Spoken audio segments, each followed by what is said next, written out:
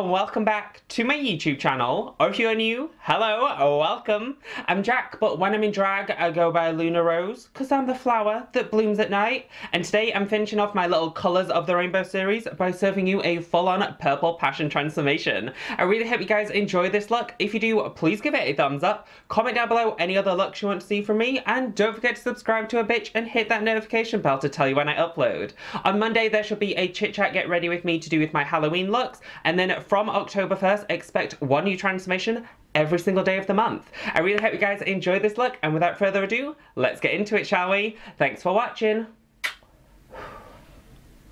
So I'm going to be starting this purple transformation off with my purple contact lenses already in, and I'm going to be doing my eyes first and then shave my face and do my base afterwards. So to start off my eyes, I first started by taking a little bit of my highlighting shade of foundation and just buffing it all over the eye region and setting it down with a little bit of matte powder, just so I have a good blank canvas to work from and a nice easy base to blend into. For my eyes, I started by taking a soft lavender purple shade from the Jeffree Star Jawbreaker palette, and I literally just buffed this all the way back through my crease, back towards my temples, and I really built the shade up.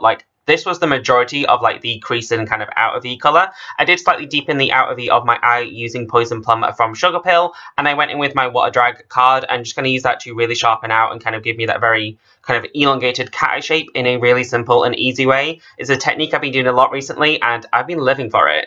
Once I was happy with kind of the depth and the blend of the eye look, I then went in and carved out my exaggerated drag eyelid shape using my NARS matte concealer in the little pop form. I just find this the best concealer to carve out my eyelid, and it doesn't really crease too bad or anything on me, so I just did a general kind of half cut crease with concealer, and then I set that down using this really pretty twilighty purpley shimmer colour from the Huda Beauty Desert Dusk palette. I did top it a little bit with this Stila glitter, so I went in with the lighter colour kind of on the inner portion and the more rich amethysty purple more on the centre portion of the lid. You can't really tell too much since glitter really doesn't show up the best on camera, but it looked stunning. I then deepened the outer V and kind of the cut area a little bit more with Poison Plum from Sugar Pill, shaved my face and threw in some winged liner, and then it's time to go in and do my base. I do have a full coverage highlight and contour routine, which I will link down below, but pretty much I colour corrected my beard area, and then I went in with the Krylon TV paint stick in the shade 3W for my base, topped it with a little bit of Maybelline Superstay, and then used the Krylon TV paint stick in Ivory under my eyes and 7W and 10W for my contour. Once I was happy with how everything was blended and kind of looking, I heavily set down using my Coty Loose Airspun powder and threw on my brows off camera.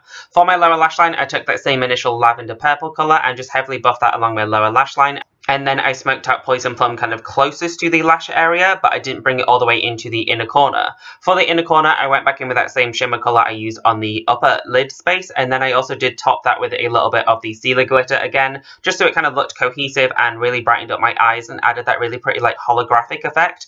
I lined my waterline and my contact lenses with a purple eyeliner, so I couldn't see the best for the rest of the video, but then I went in and bronzed up and contoured my face like usual, and then I went in with a soft purpley toned blush as my blush, and really heavily applied that. For highlight, I went in with this really stunning purple shift highlight on all the high points of my face from the BH Cosmetics palette, and then I did top it slightly with the icy and mint colour in the palette. I also went in with that in the inner corners of my eyes just to brighten them up.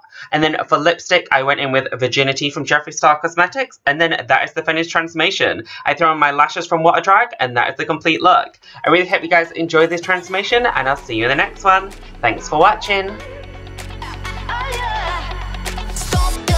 I just wanna stop